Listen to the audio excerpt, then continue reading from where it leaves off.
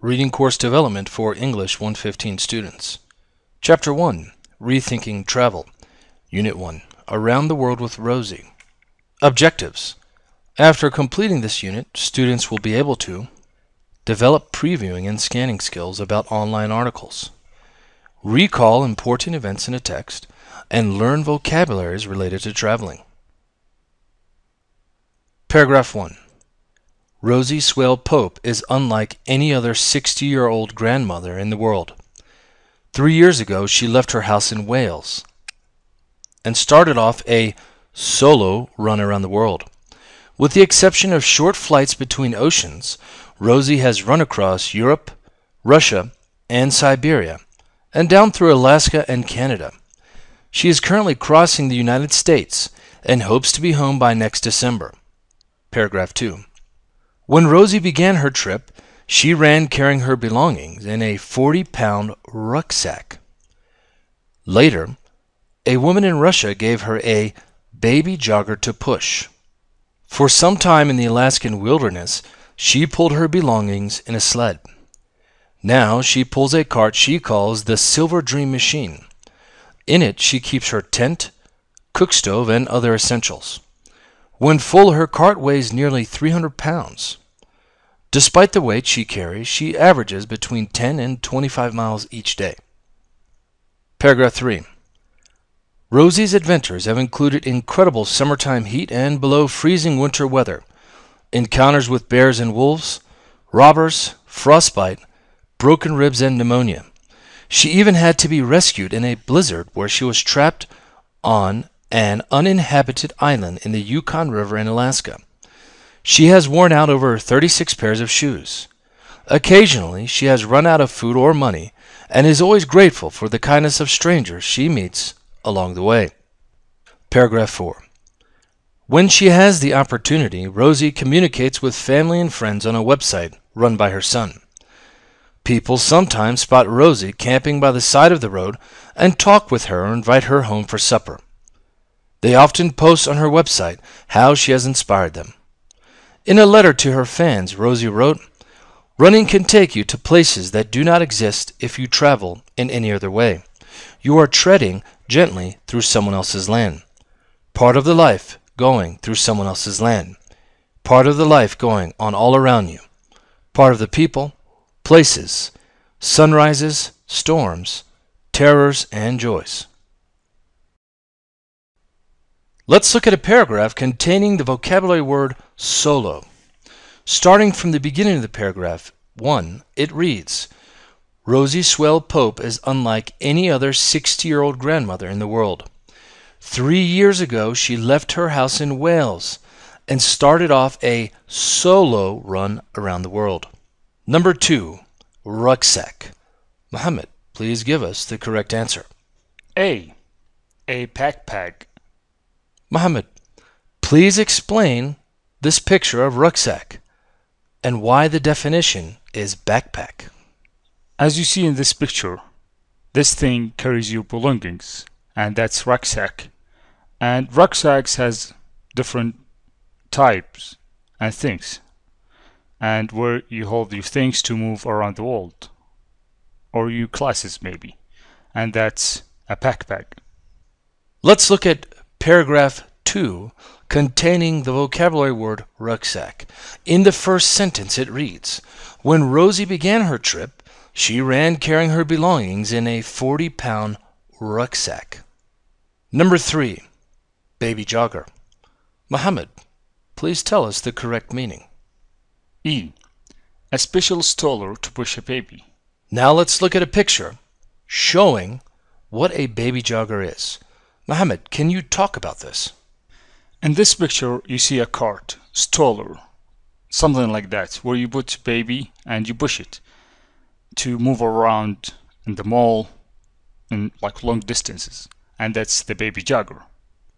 Let's look at paragraph 2 containing the vocabulary words baby jogger. Let's look at sentence number 2. Later, a woman in Russia gave her a baby jogger to push. Number 4, blizzard. Muhammad, please give us the correct meaning on the right. C, a long severe snowstorm. Now let's take a look at the picture. Mohammed, can you please explain what a blizzard is? And what do you see? Well, in this picture you see snow. Covers all over the trees, roads, and that's this snowstorm. A long severe snowstorm blizzard.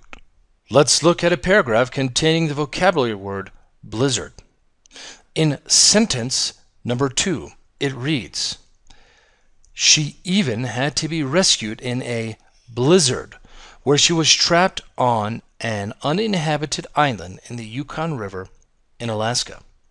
Number 5, treading. Mohammed, can you please explain what the correct meaning is on the right? B. Stepping or walking on. Now let's take a look at the picture. Mohammed, please explain how this is related to the vocabulary word treading. I see in this picture a person walking and stepping, taking his steps or her steps, and that's treading. Now let's take a look at a paragraph containing the vocabulary word treading. I'll highlight it for you. It's towards the bottom of paragraph 4. Allow me to read the sentence. It reads, you are treading gently through someone else's land. Part of the life going through someone else's land. Part of the life going on all around you. Part of the people, places, sunrises, storms, terrors, and joys. Choose the best answer. Number 1. Rosie Swell Pope is from B. Wales.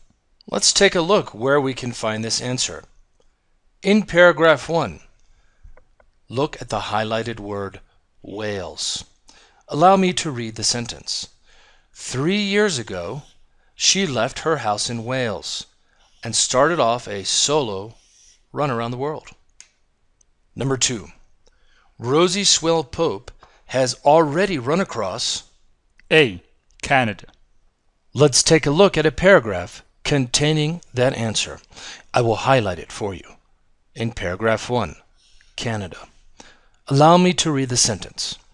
It reads, with the exception of short flights between oceans, Rosie has run across Europe, Russia, and Siberia, and down through Alaska and Canada. Number 3. Rosie's cart weighs up to C. 300 pounds.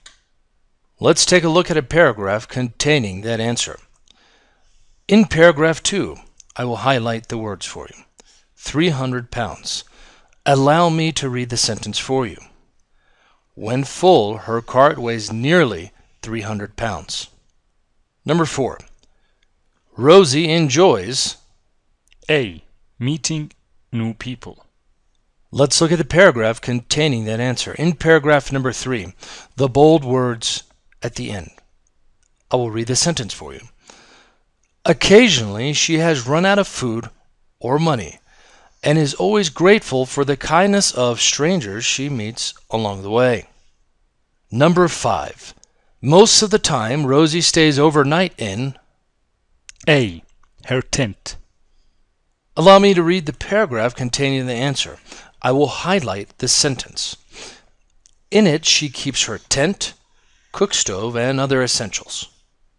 In paragraph 2. Okay, Mohammed. Now let's have a discussion about what you learned from this unit. Can you briefly tell us? Okay, in this unit, actually, I learned a lot of stuff, and it's very interesting. First thing I learned how to scan paragraph and find answers to the assignments. Secondly, I learned about Rosie and how she crossed all over the world and how she traveled. And finally, this very interesting vocabulary about traveling, about going around the world. Thank you, Mohammed, and that finishes Unit 1.